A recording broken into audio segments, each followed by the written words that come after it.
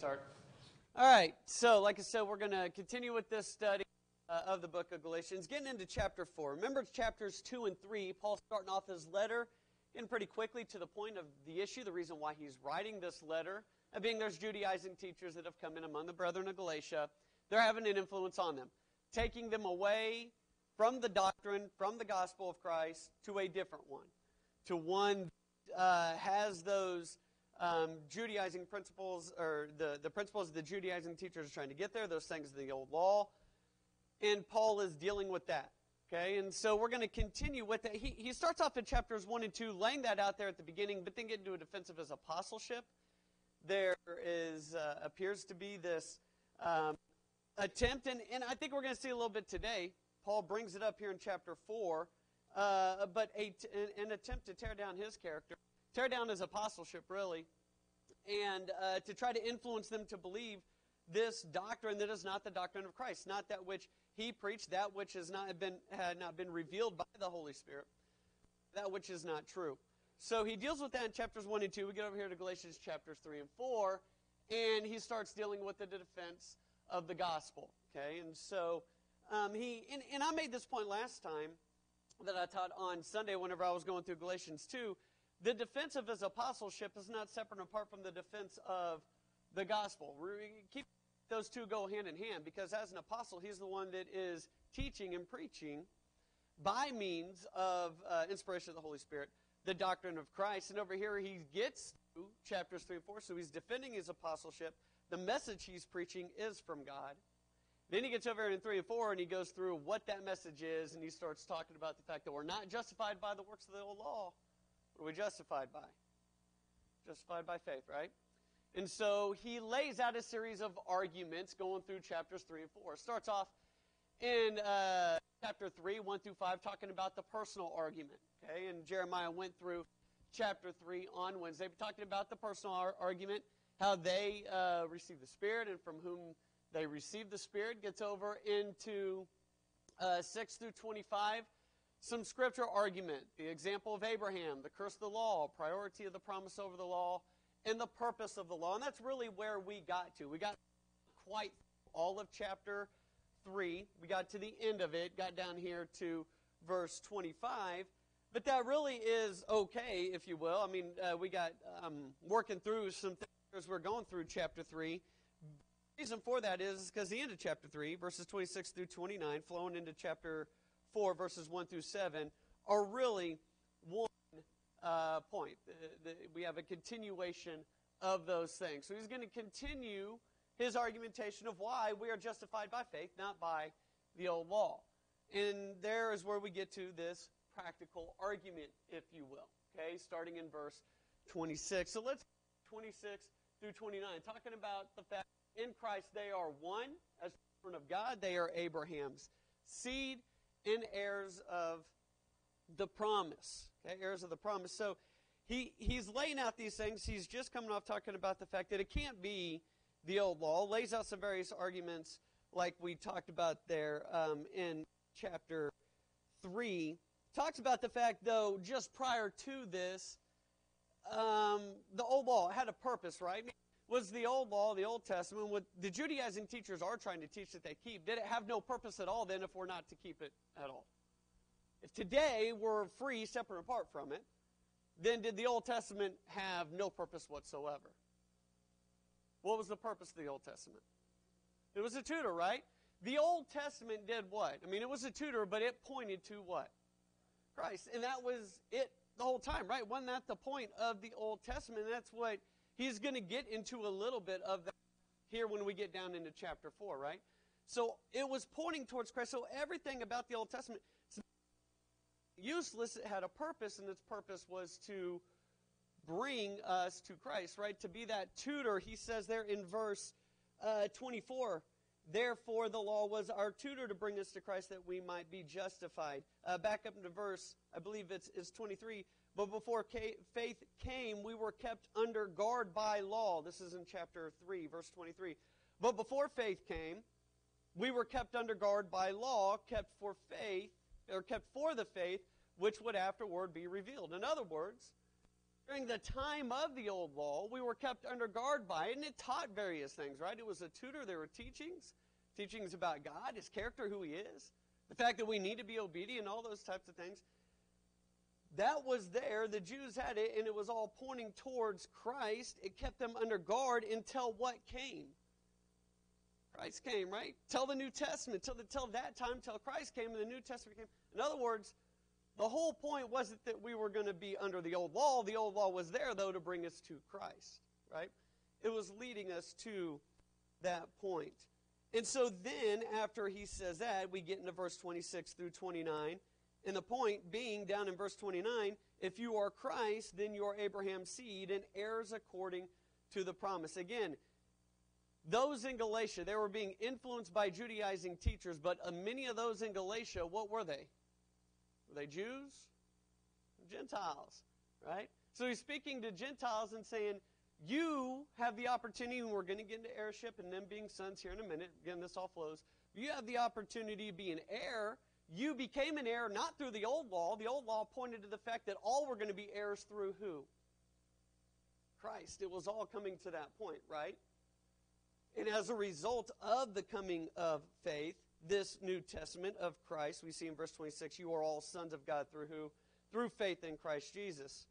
For as many of you as were baptized into Christ put on Christ, there's neither Jew nor Greek, there's neither slave nor free, there's neither male nor female, for you're all one in Christ Jesus. That was the whole point of the old law, right? Flown from the purpose into what it led to. It was a tutor to what? To bring them to Christ. But that wasn't for the Jews only. It was for all, right? The Jews had that there, but it wasn't just to point the Jews to Christ. Everything was bringing what was pointing towards Christ, so that there was this opportunity. In other words, what I'm trying to say is it wasn't just that the Jews are the ones that have this opportunity, okay? So he lays this out, okay?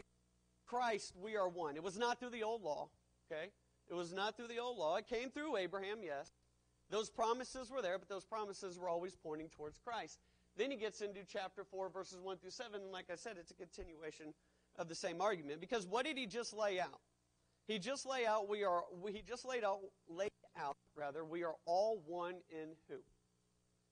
Not through the old law, right? Through Christ. We're all one there. We become heirs. Through what? Christ. Not the old law. That's what he just established. So then he gets here in verse 1, and he says, now I say that an heir that I just laid out, both Jew and Gentile have that opportunity to be an heir, okay? But he says that an heir, as long as he is a child, does not differ at all from a slave, though he is master of all. So he starts talking about this idea of the fact that we have this heirship, okay? He just laid out that Gentile and Jew both have the opportunity to be heirs. That's through Christ, not through the old law. Verses 1 through 7, I kind of want to bring out, I believe the point that he's trying to get to is what he concludes with in verse 7. Therefore, you are no longer a slave, son, and if a son, then an heir of God through Christ. Again, we're heirs through Christ. But again, the old law didn't have no purpose whatsoever. So he starts talking about this idea of that there were those that were children, and that there were those that were slave. But he makes a distinction between the two, and this is really question number 1. How does an heir as a child not differ at all from a slave? Right? First of all, who's he talking about with the child and the slaves?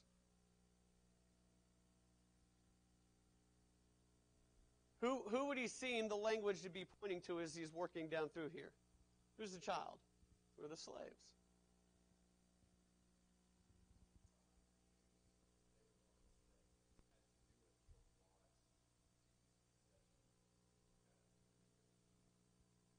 Yeah.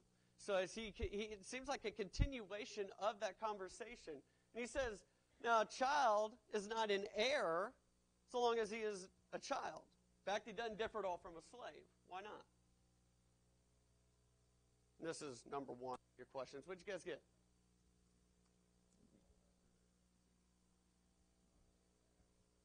That's right, Jason. They're both complete authority. They're not able to act on their own. A child doesn't have any more rights, if you will, or he doesn't have any more authority, as Jason was saying, than a slave does. Why? Because he's still a child, right? And that idea there is an infant one who is under this guardianship. He says there in verse 2, but is under guardians and stewards until the time appointed by the Father. Back up into chapter 23, chapter 3, verse 23. But before faith came, we were kept under guard by the law, right? So during that time, whenever the old law was there, the Jews were under it, but did that make them any different? Did they have freedom in Christ? Or did they have freedom or any of those kinds of things? I believe that's the point that he's getting at, okay? That a child does not differ from a slave at all. They have not received the inheritance, and they're not going to receive it until the time appointed by the Father. Now, when does that time come as you continue on through this section 1 through 7? When Christ comes, right? He says down in verse 4, but when the fullness of the time has come, God sent forth His Son, born of a woman, born under the law, to redeem those who were under the law, that we might receive the adoption of sons, as sons.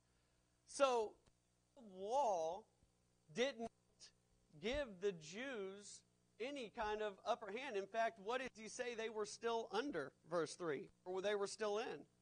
They were still under, verse 3. Even so, we were in bondage under the elements of the world. What does that have to do with? How are they, Jews, still in bondage?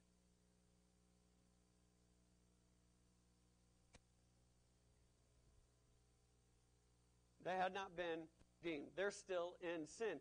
And I believe that that's the point that he's getting at, right? Remember, the argument that he's making is we're justified by faith, we're justified by Christ, we're justified by the new, not the old law. And I'm making this argument that both Jews and Greeks have an opportunity through Christ, through faith, not through the old law. And one of the things that he's pointing out is back before the old law. It had something. It served its purpose. It was pointing towards something. It was pointing towards Christ, where all can be made sons. All can become those heirs. But whenever that old law was there, they were still in what? Bondage. Jeremiah.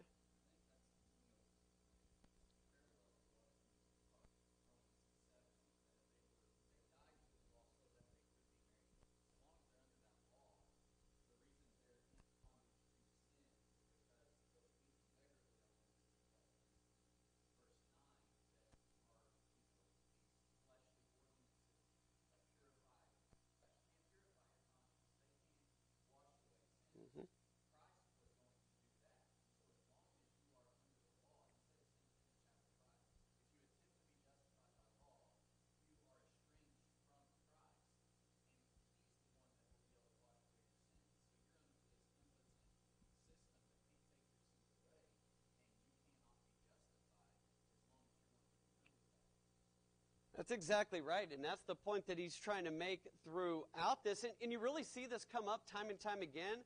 The fact that the old law, what these Judaizing teachers are trying to teach, it's not a part of the doctrine that he gave, so it's nothing that needs to be kept at all because it's not a part of the doctrine of Christ. And to think that, it might not be under Christ, but we still need to keep aspects of it, that it is required, it is not. And what it does is it just keeps you in bondage, is the aspect that he's bringing out. Right? Go back to chapter 2. Is what I'm trying to kind of point at. Chapter 2, and in verse 4, the Judaizing teachers came in. We're talking about this about a week ago on Sunday, who came in by stealth to spy out our liberty, which we have in Christ. So they have freedom through Christ.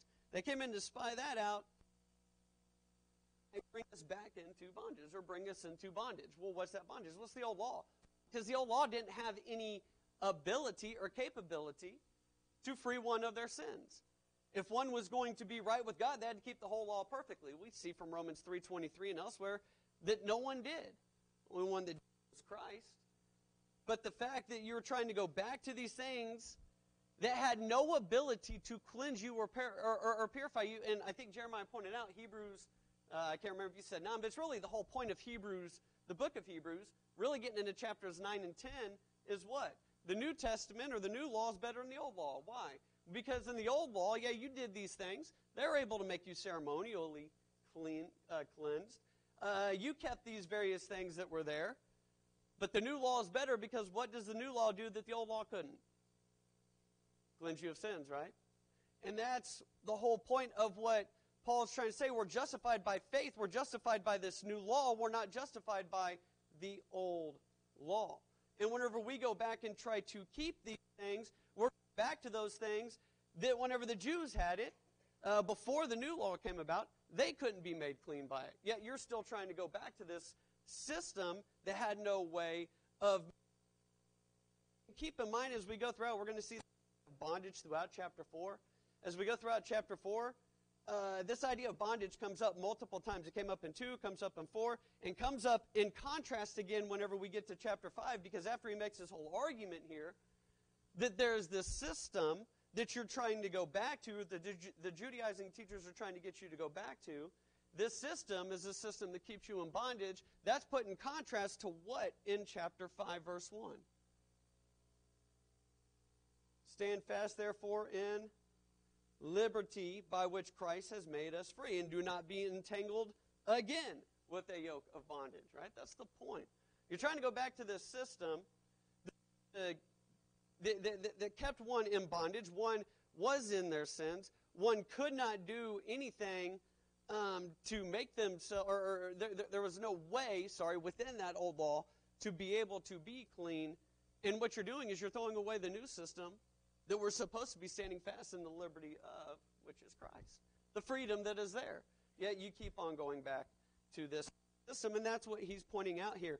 That system that even whenever the Jews had it, okay, even whenever the Jews had it, they were not able to be made clean. And in fact, bringing the whole thing together, the end of chapter 3 into chapter 4, old law was never meant to be the system. It was there for a period of time, kept them under guard, all pointing towards Christ. And that's what it brings out in verse 4. When the fullness of time had come, God sent forth his Son, born of a woman under the law, to redeem those who were under law, that we might receive the adoption of sons. I believe what he's pointing out there, especially in verses 1 through 5, is he's really talking about the Jews as he's going through there, right? The Jews were in bondage. The Jews were in sin, and they had no way to get out of sin. That came through Christ.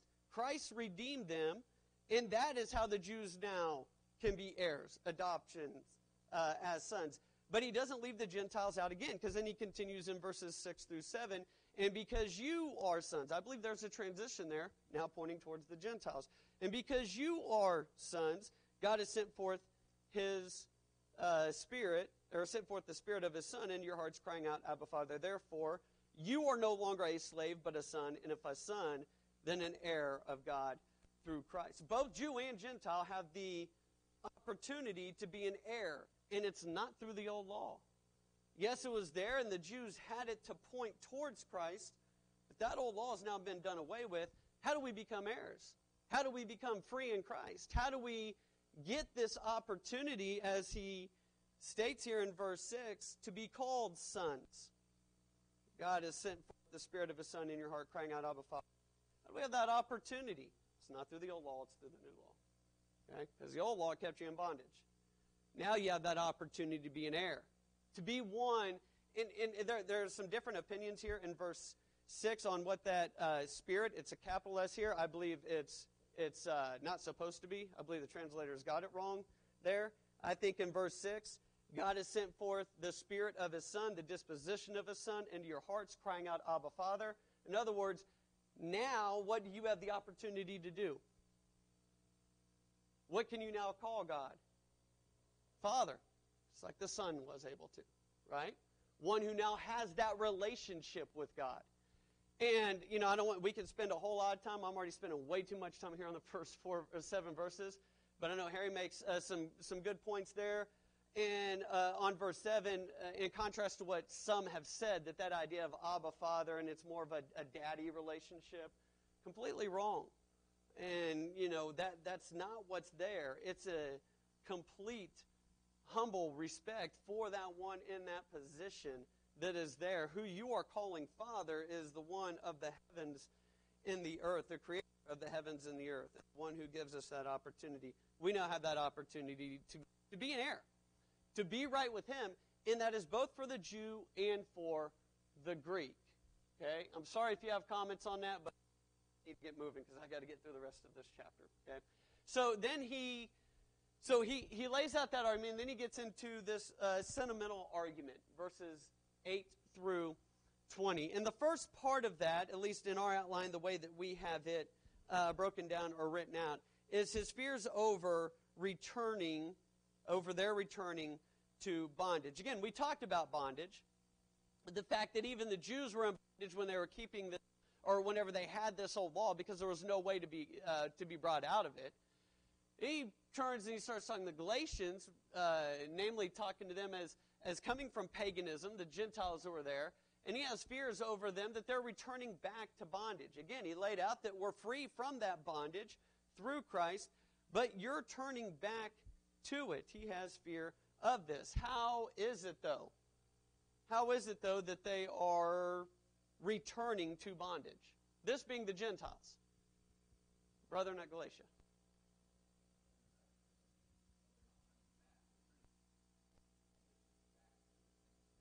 That's right.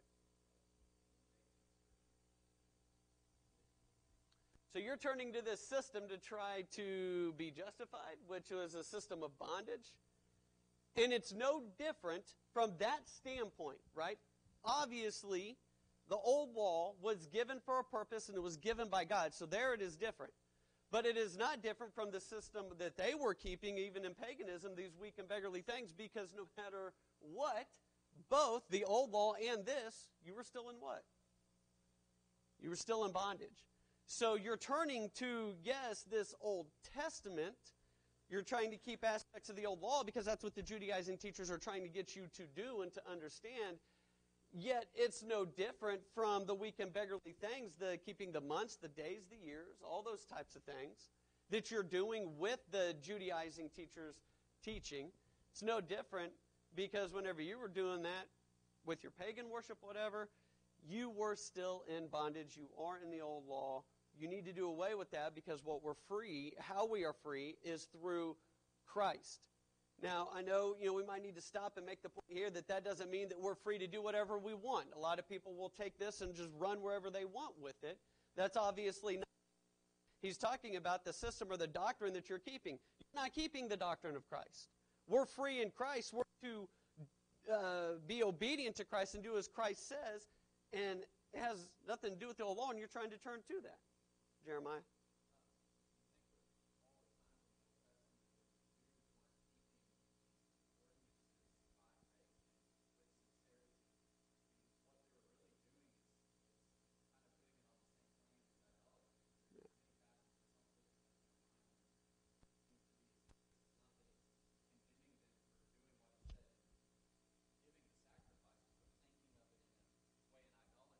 Right.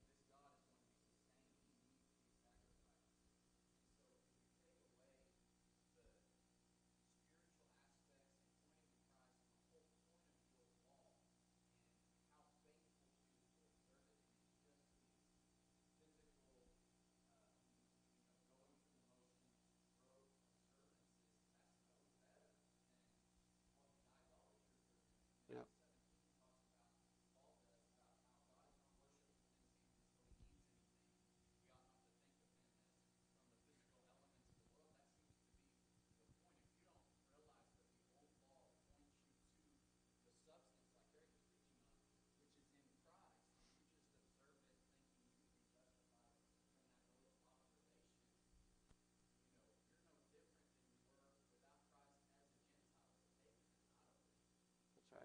That's right. Yes, sir. Go ahead, sir.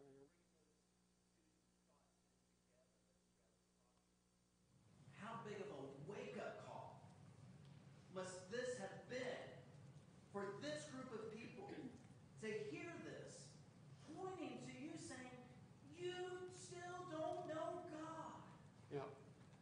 And how much a reminder for us that we continue need to have open hearts and open minds to the gospel to shape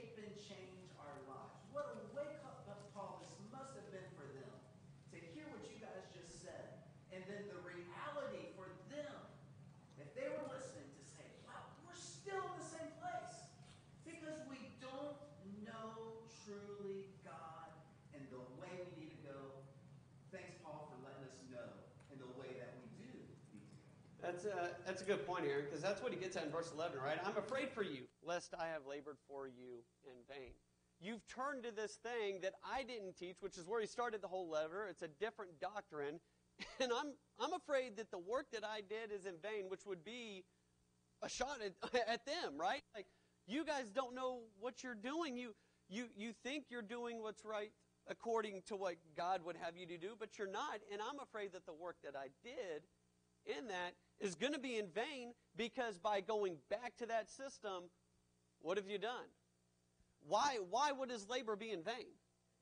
Because they don't know God. And what is the logic? What is the conclusion of that? How can work be in vain if they what? Are back in sin and have separated themselves once again to God. And that's what he's saying. Into a different doctrine, and when he's laying all this stuff out, and he tells them right in the middle of it, it's not just something that's okay to believe, and it's just some discrepancies or differences here. It's something that separates you again from God and takes you back into bondage. You don't know God. You need to be those who understand and return back to those principles that were taught. Did you have something you were going to say, Jeremiah?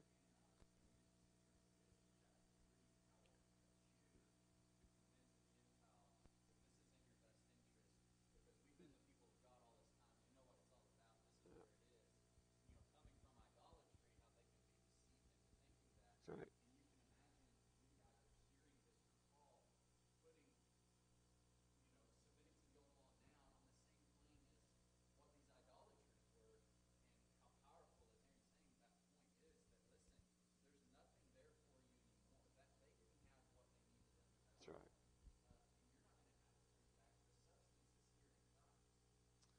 right. That's right. That's right. And again, that's his fear, is they're returning back to that state, right? Turning back to bondage. And all great points, and I appreciate Aaron and Jeremiah both bringing that out and pointing that out. So Paul's making the sentimental argument, and part of why it's under this title, I guess, in the outline as a sentimental argument, is because of what he gets next. He does start talking about their past and present relationship, right? Paul labored among them, right? He was there. He was working with them. And so he has this fear for them. And you would think somebody like Paul, I'm going to get to 12 through 20 here in a minute, somebody like Paul who did that work with them, was with them for a period of time, as we're going to get to in a minute, they showed their respect for Paul. Saying these things about where they are would have some meaning, right? He's an apostle, and laying that out, that I have authority as an apostle, so they should have meaning anyways, but he's trying to bring to their remembrance that thing that was there as far as what he taught, his care, his love, his concern for them, and he's fearing where they are headed. And like Aaron was saying, that should be a wake-up call to them.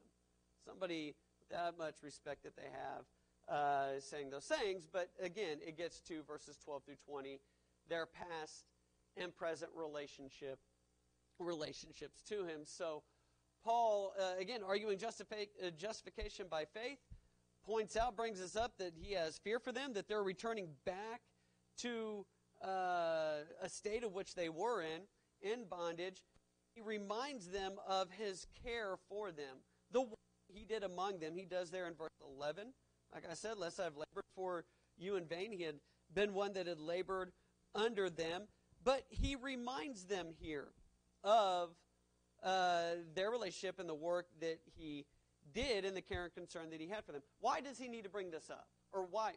I know that this is inspired, and he lays this out.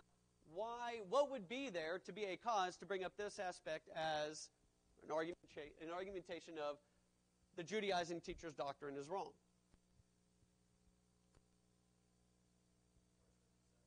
Right.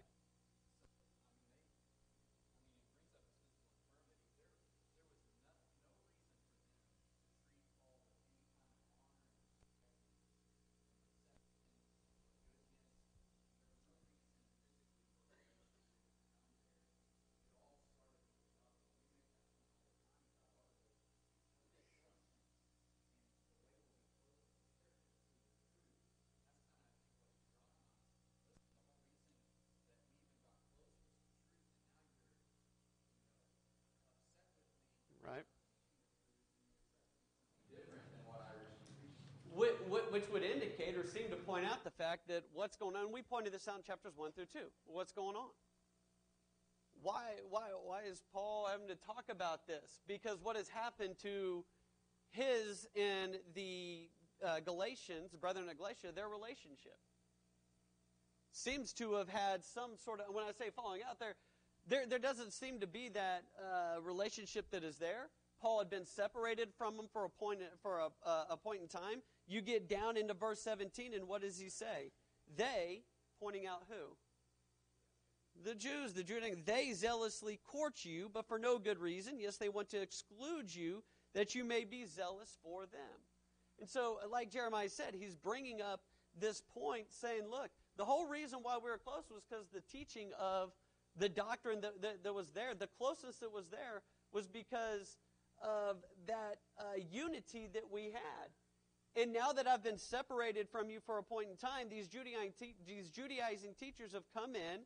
They have started to tear down, tried to tear down his character, his authority, make him as he's not apostle, all those types of things. And he's trying to bring their mind back to, wait a minute, I taught you the gospel, and whenever I did, there was this closeness, and you had to care for me. You would have plucked out your own eye for me. Even though I had this infirmity, you still received me. It was on the basis of that doctrine. And now all of a sudden, these guys are coming in, and they're trying to take that away. They're zealously courting you, yes, but for no good reason. And so that's what these Judaizing teachers are doing. He's talking about the relationship that was on the basis of the doctrine, and you're going away from that thing. And you're allowing these Judaizing teachers to come in. And I want to bring out the point I made here with this. Again, what was the reason for their closeness? Paul was there. He was working with them, yes, but it was on the basis of a unity growing within the doctrine. Guys, we meet here on Sundays. We meet here on Wednesdays. And we need to be meeting here every time that happens. The point that I'm wanting to make is there's a lot of other hours in the week where other things can get in the way. And you can start getting people starting to try to pull you away. That's why there needs to be this closeness with each other. We have technology today to be able to call, to text one another. But to be able to have Bible studies outside of services, have those things. Take those opportunities to get closer with one another in the doctrine. That's where that unity is built up, because whenever you don't and you separate from one another, that's whenever Satan can try to find his way in. And whenever he finds his way in, his whole goal is to get you away from the doctrine of Christ, to try to drive away between those who are close. And so we need to make sure that, like Jeremiah said, we're studying, we're around one another, those types of things, in being within the doctrine. All right, so on that, I'm going to move on to his last argumentation, all right, the allegorical argument. So he lays out some of those things, lays out some arguments, some various arguments that are there as far as the heirs.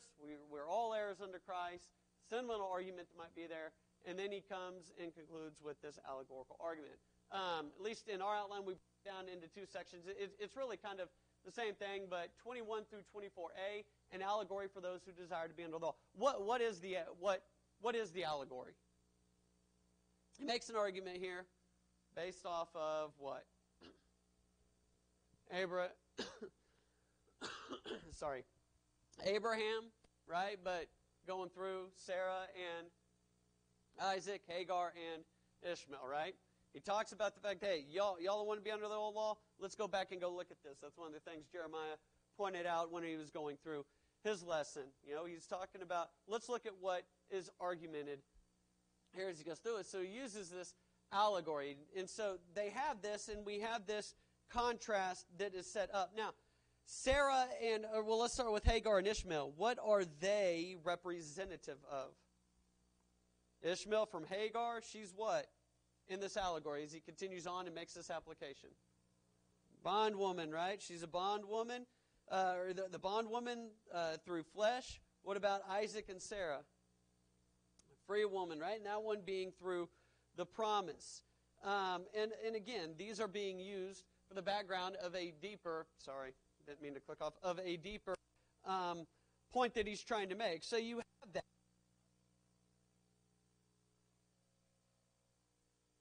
wasn't through the promise. What's his? Then he makes it in 24. The rest of 24 going through 31. Ishmael is representative of what? The old covenant. What about Isaac? The new covenant, right? The old law, the old covenant from Mount Sinai. And what does that do? It keeps one where? Yeah, in bondage, right? We've been talking about that throughout. It keeps one in bondage. What about new law from Jerusalem above? What does that bring about? Brings about freedom, right? Brings about freedom. And this is the promise that we have of where freedom is going to come from. So he works down through here and he lays this out. He quotes from Isaiah 54, verse 1, talking about that, once again, the promise that was there is what everything that what was pointed. Remember, the Jews had done what? We just went through a study of Isaiah. What had the Jews done? Separated themselves from God, right? Had sinned and all those types of things. They didn't have a way to get back into a right relationship with God. God rejected them as a nation, but there was this promise right before 54 is 53. Promise who was coming? That was meant to be, this promise was there from the beginning since sin. Entered through Christ, right? The Messiah was going to come. And that all nations, all were going to have that opportunity to be made right through him. And so, that's right. There would be that hope that would be there. That is not through the old law. It never was intended to be through the old law. In fact, the old law comes about after what had happened through history and time. About after sin had happened. So the old law wasn't there to cure sin. If it was, wouldn't it have cured it back then, right? All it did was pointed one towards the Christ that was coming. And so he's laying this groundwork out, lays all this out, and concludes down in verse 31, so then, brethren, we are not children of the bondwoman, but of the free. In other words, he's using this allegory, this background story of Hagar. She was a bondwoman. Yes, there was a son through Abraham, but did that change Hagar's state, being a bondwoman? No. She was still a bondwoman, and so would Ishmael and his descendants from that standpoint. But Isaac was through Sarah, which was through the promise, right? And so laying all that out, he comes to the conclusion here that we are not children of the bondwoman, but of the free. So in other words, that old law has been done away with. We're not going to go back to it. We're not going to keep it. We're going to keep what was promised, which was Christ to come, the new covenant, the new law, and that's why he makes that. He lays all this out. He lays out all of his argumentation for justification by faith. He ends it here, and then he says again in verse 1, stand fast, therefore, in the liberty by which Christ made us free. Therefore, since it's not the old law, it's justification by faith, stand in that faith.